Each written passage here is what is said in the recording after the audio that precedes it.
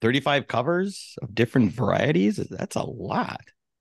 Yeah, and we did. They had us doing a lot more promotional stuff. You know, we were the 2000 girls, so if you guys remember at that point, Playboy was kind of making a resurgence.